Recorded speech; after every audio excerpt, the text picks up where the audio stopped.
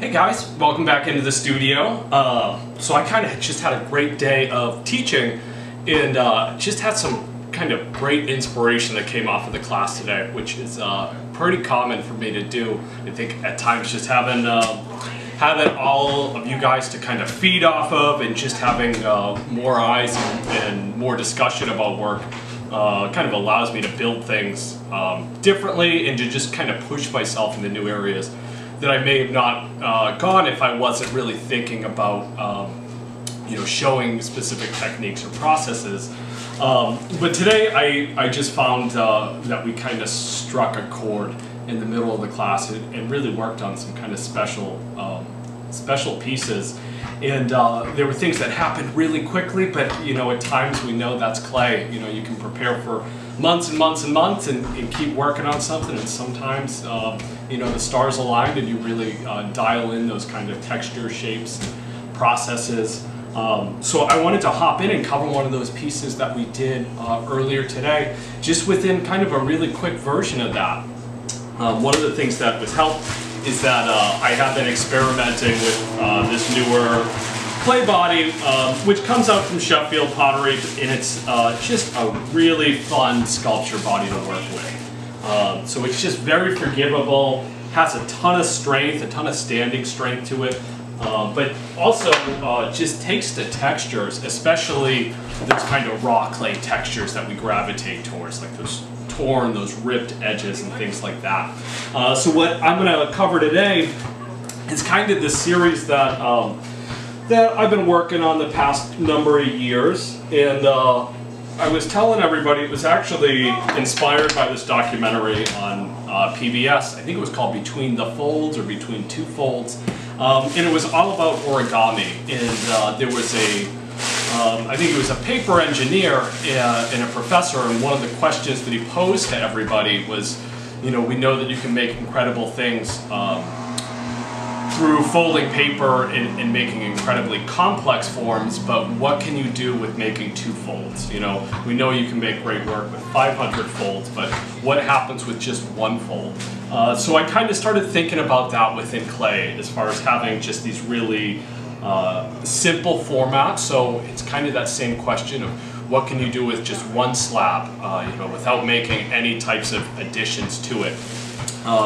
So I started to just go down that path of really chasing down the form and the surface texture, being very minimal with both, while at the same time just trying to figure out how to make the clay really express a statement and to feel like it has something to say. So I'm going to hop right in. What I'm going to do is start making just a long, thin slab. I will keep it on the thicker side to start, so I'll probably bring this down to maybe about 1.25 inches. For this demo, I don't need a whole ton of clay. I tend to start by just doing a little bit of pounding. And you'll notice as we make this slab, I'm just going to try to continue to square it up so that I don't lose control of it. From here, we'll just start tossing the clay towards my body. I always want to make sure that the back end of that slab hits first and the rest of it stretches on top of that. And then every couple of turns, we will just tap this back down, flip it back over.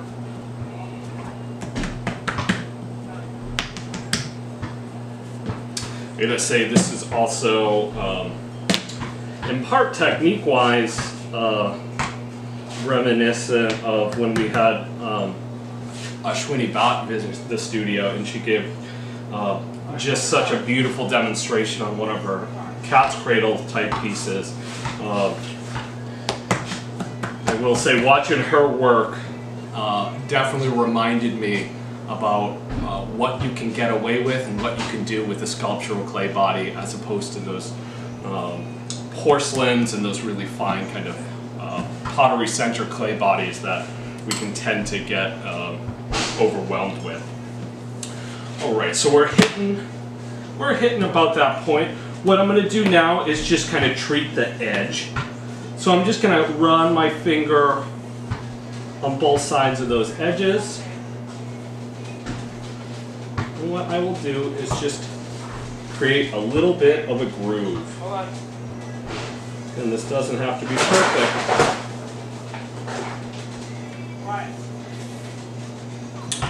Alright, so now that we have that groove, I'm going to use my personal favorite texture tool, but I would say use any texture tool, make any texture that you want, or leave it raw.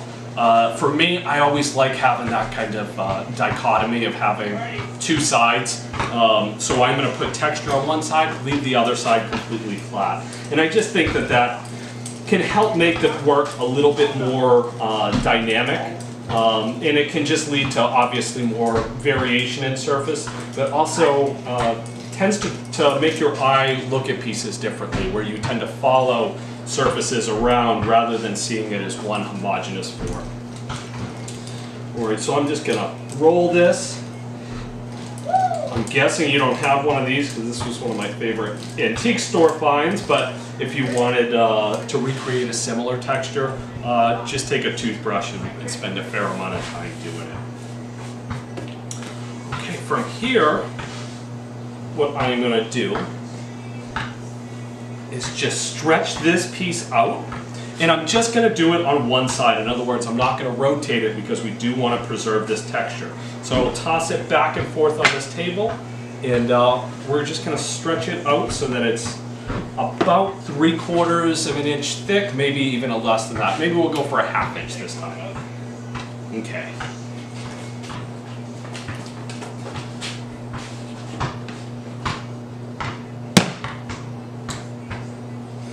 So as much as I can, I do like to try to pull that clay towards me.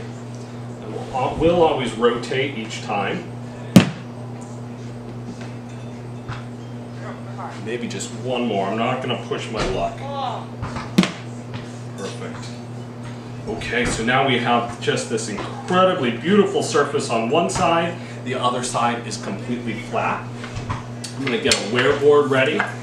And this is where with clay you do not have the forgiveness or the lightness that you do when it comes to doing paper or origami. So we do have to be very aware that as we start to touch and move this piece, it's immediately going to start moving on us. But what I'd like to do is just set some type of a curve or some type of a twist and get this piece to be moderately self-supporting. If it can't necessarily support itself right off the bat, I tend to just carry around a lot of recycled sponges that maybe I can fill into a void in case I need to go that route. So I have a wear board ready. I'm going to grab just a big old piece of foam. I'm going to place this slab on top of the foam and then maybe work on my twist a little bit.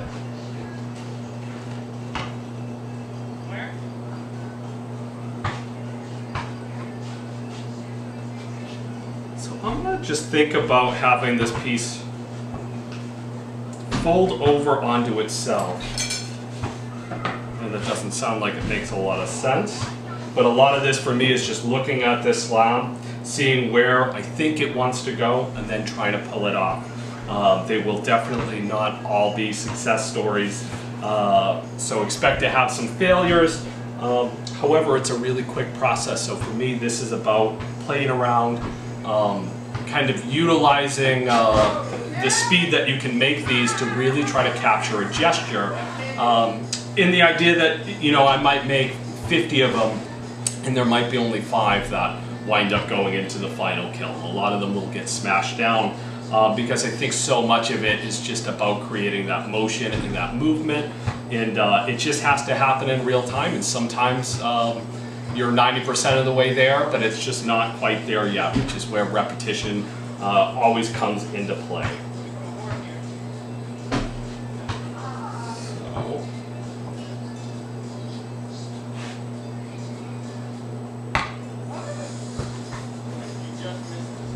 Hey, what's up with this car?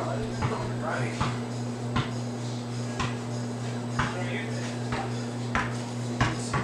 Let's see if I can get that. Play the twist back over.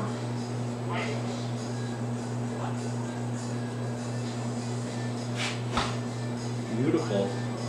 So I would love it if this could just stay just as it is. And I'm going to do my best to support that. So like I said, I tend to carry around these extra pieces of foam or these extra support systems so that I can stack these babies up, get a little bit of support in so it can just dry. And for, like I said, this clay, it's just incredibly strong. So as long as I can get that clay to support itself for a little while, it has a good standing chance that within an hour or two we can pull those supports out and it will hold itself. I will take that step back and maybe just do a little bit of zhuzhing, so to speak, kind of fancy sculptural term.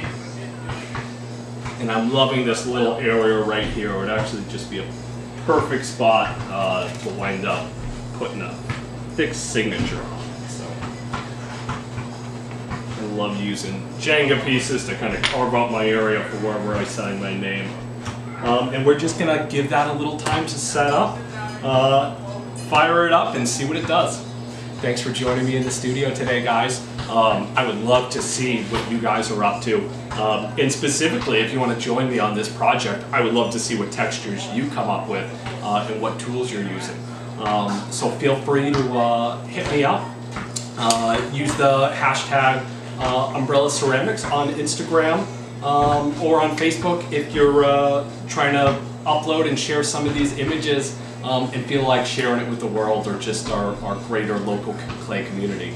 So thank you all for watching today, and I hope to see you very soon, either online or in person. All right, be well.